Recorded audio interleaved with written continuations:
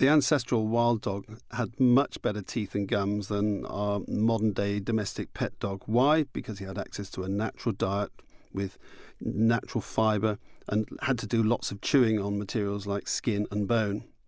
The dental health of the nation's pets is very poor indeed.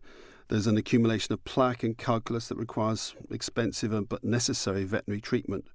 Well, the Dental Kong range of toys have been designed to provide essential gum massage and erosion of the surface of the tooth so that when they chew on it, they have fun, but they're also doing their mouths a lot of good.